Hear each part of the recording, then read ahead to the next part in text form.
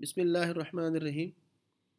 Our topic of discussion today is a population-based allele frequency database, and the database that we are today going to explain is the Genome AD. Genome AD is abbreviation of the Genome Aggregation Database. As the name explains, there is a genome aggregation. So it contains thousands of the genome and the exome data from the different ethnic groups. So this one is the user interface or the home page of the Genome AD database.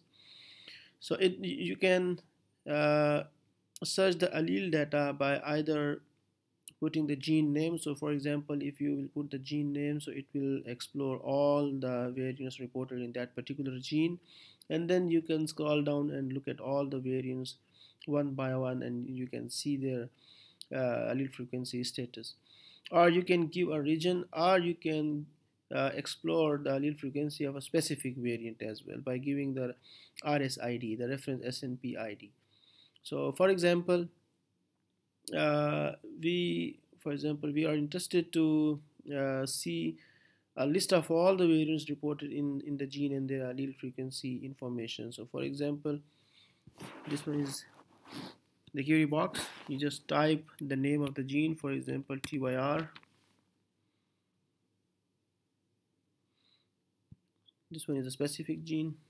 So when you click on the gene name, so here you will see the preliminary information that the page that you are just looking at is containing the assembly data from the HG19.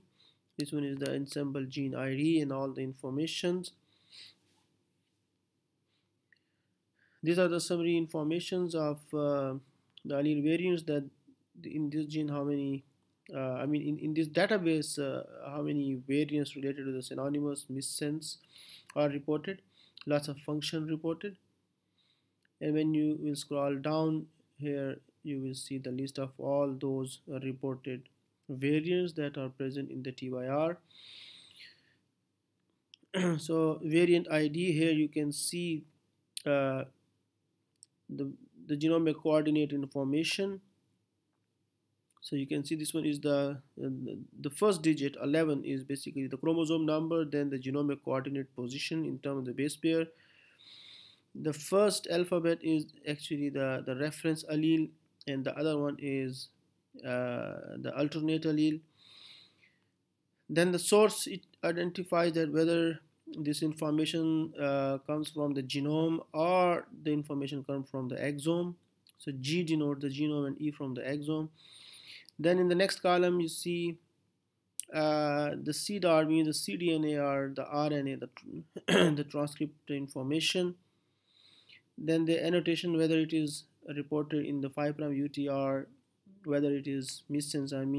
Here in this column you can see the effect of that variant, whether it is missense, nonsense reported in the 5' UTR, it is stop gain mutation, frame shift mutation, in frame mutations.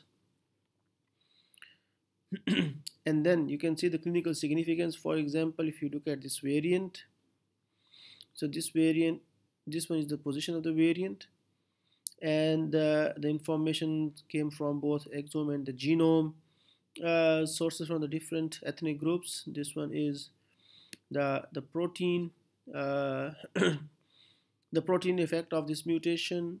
Glycine at position 47 is replaced by the aspartate, and it's a missense mutation, and pathogenic by some sources and likely pathogenic by the other sources. It indicates the allele count.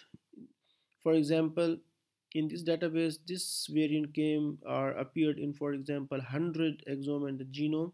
So out of the 100, it appears in the 44 cases.